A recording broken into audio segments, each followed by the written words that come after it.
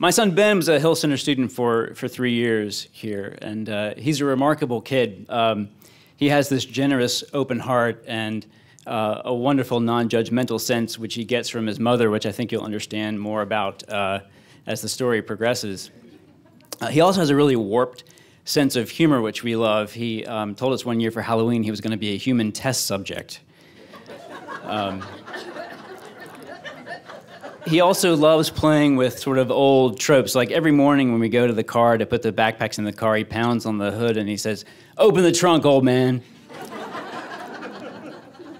The people who get Ben, they love these qualities about him. And they're not frustrated like I am on occasion that every day for Ben is like that movie 50 First Dates, where he wakes up and it's like the past 13 years of instruction never happened. And in fact, every morning when Ben wakes up, he's behind the 8 ball, right? Like there's no surprise that he likes video games like Minecraft, these immersive worlds where he's not judged by anybody. And the minute he sort of emerges from that fugue state from the video game, he's failing to meet somebody's expectations, and often they're mine. And often, I think to myself, like, I think Ben's life would be so much easier, and I want it to be easier, if he learned in more traditional ways, or if he played sports, which he doesn't really like, or if he read social cues more effectively, right? And when I think about that, I think to myself, like, wait a minute, Lee, like, Ben is really a lot like you were when you were that age. I mean, I was a nerdy kid, too. I was a theater kid, and I did the quiz bowl, and I walked around in the woods with my friend Thomas when I was 14 and pretended to be my favorite comic book characters, right? Like, I wouldn't have known a social cue if it came up and bit me on the ass. But I want those things for him, and we're now in this really awkward mid-pubescent stage with Ben. I'm sure a lot of you with kids have seen that happen. And it spells future pain for him and for me, for sure. The other night, he was trying to tell a joke to our beautiful, athletic, intelligent, college-age babysitter, and it was something really stupid and painful about his noodles or something. And I'm in the back trying, like, desperately to keep him from embarrassing himself, like making the throat slash gesture and rolling my eyes, and Ben thinks that I'm having a seizure, right? And he's continuing to tell this joke, and he tells it 5 different times until he's recognized, right?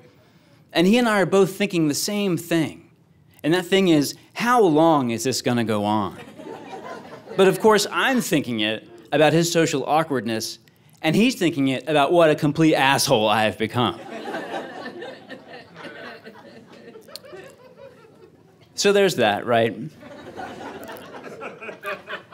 And I think back to moments in my life when I've been in that same position. When I was Ben's age, I remember going to play practice. I was in 8th grade, and there were all these high school kids there. And I sit down, and there's a drink sitting beside me, and it has a cherry in it.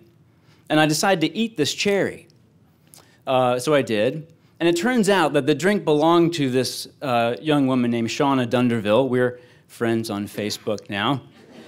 And she was a senior, she was beautiful, right? And she made this big production about someone eating her cherry. And so I decide the next day to bring her this jar of cherries and present it to her in front of the entire cast. And of course, they're losing their minds over this. The innuendo completely lost on me, of course. And I think to myself, like, if my dad had been there to intercede, like if he had been able to intervene on my behalf in that moment and stop me from embarrassing myself, would I have wanted him to? I recently got an email from my dad, and attached to the email was this picture of him in college, and they're horsing around, he and his roommate, and they're sort of pretending to study while drinking and smoking, and I got from the picture that he was trying to prove to me that he used to be cool.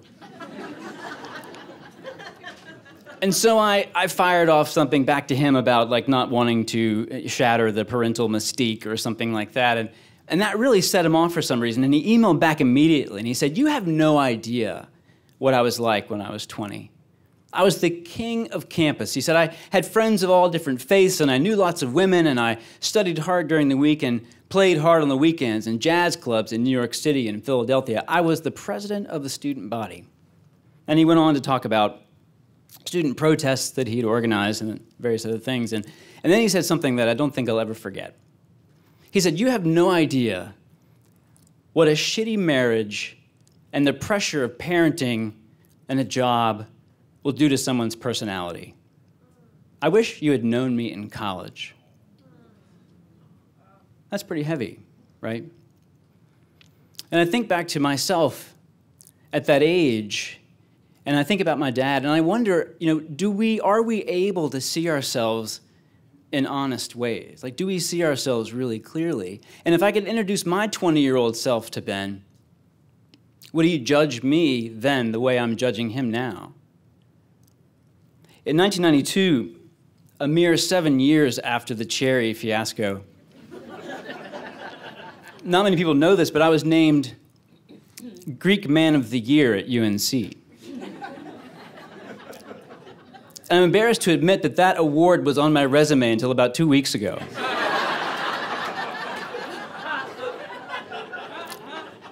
When I got to UNC, I didn't know anybody. A lot of people would turn to social organizations like fraternities or sororities to solve this problem, but not me. I put all my social eggs in the basket of the UNC Student Union Film Board. And it didn't take long to figure out that this UNC Student Union Film Board was not providing the social lubricant that I was looking for. And about that time, I was invited to rush one of the fraternities. And I didn't know what to do with it. I was sort of anti-Greek at the time, but I thought, well, I'll give it a shot. I went to one of the parties, and there were women everywhere. And I thought, these people have it all figured out. I'm not anti-Greek, I'm pro-Greek, actually. One thing led to another, and I got a bid from the house, and I called my dad to let him know. And I was a KA, a Kappa Alpha, and we can do the handshake after. My dad didn't say a whole lot, but he said, do you know the national reputation of that house? And I had to admit I didn't. And he said, they're racists. And I said, that can't be true, Dad. There are guys from Canada in the house. So you can see that there's not a lot of deep research that went into the decision, but I accepted the bid, and of course, pledging was a lot of fun as drinking someone's urine can be. I quickly developed a reputation of being sort of the cocky pledge. I disregarded what the brothers told me, and I wouldn't listen, and I fantasized about de-pledging in these really public and dramatic ways. But the allure of meeting women was really strong. And so I drank pee. But not every night. That would have been ridiculous. And eventually, one thing led to another, and I became a brother. And I had some fun and, mission accomplished, met women. But over time, I began to realize that the idea of a fraternity was really dangerous, right? Who in their right mind would cede control over the lives of 18-year-olds to a bunch of 19-year-olds? Most of whom were drunk most of the time, right? This is not a sellable strategy. In addition to which, to make matters worse, our house was literally falling down around our heads. I remember walking up the stairs my senior year to my room on the 3rd floor, and I hear this loud crash, and I go into my room to discover that about 1,000 pounds of rain-soaked plaster had collapsed from the ceiling and crushed all of my belongings in my room. It would have killed me in an instant, right? Scary stuff. And all of this, call this sort of the middle child syndrome, but I've always had a very clear sense of right and wrong. And this began to feel really wrong to me. All of the alcohol abuse, the physical danger, the hazing, it all seemed very wrong. And so I decided to join the power structure, the Interfraternity Council, in order to effect some change, right? And so I ran for president unopposed and somehow managed to win. And, it was a job that nobody wanted and expectations were zero. And about that time, a bunch of the alumni council folks, older men who were lawyers mostly, began to get tired of putting their own assets at risk for these teenage idiots who were in these houses, and so they leaned on the Interfraternity Council to develop a policy that would effectively ban kegs and common containers of alcohol from campus. And in me, they found like the sleeper agent, right? Like I was the Manchurian candidate waiting to be activated within the IFC. And part of my Hearts and Minds campaign that I launched as I wanted to enact this policy was I got to talk to every single sorority chapter across the entire campus, and I'm sure you could sense the delicious sort of twist of irony here that I finally got to meet literally thousands of women, and yet I was telling them that I was taking away the beer. But one thing led to another, from pressure from the national organizations to the sororities. We passed the policy, and you can imagine it was pretty unpopular. And my capitulation was not seen as a positive by my own brothers, right?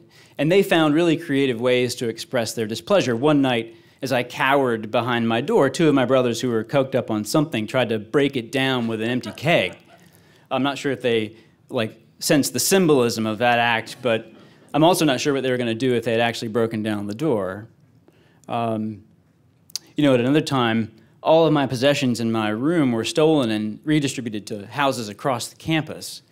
I received threats from all parts of the campus, and I eventually sort of wound up sleeping in the biology lab where I worked on campus. I looked over my shoulder for most of my senior year. It was kind of a scary time. I was 20 years old, and I was totally at sea.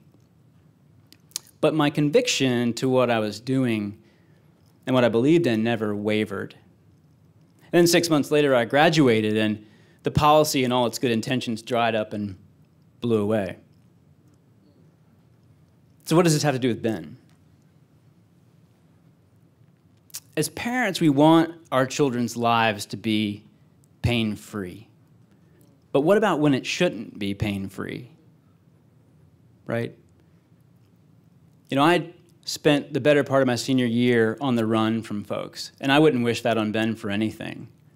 But there's going to come a time when he's going to have to stand for something, when he's going to have to call for change, when he's going to have to plant a flag in the ground. And I want him to be ready. And of all the things that I am grateful for the Hill Center, the thing that they gave Ben that I most appreciate and most value was that firm ground to stand on, where he could learn that sense of courage and that sense of self. Because one day, that courage is going to meet up with that open heart and that non-judgment, and it's going to create a pretty amazing human being. And at that point, he's going to be able to tell his dad what it really means to be courageous. Thank you.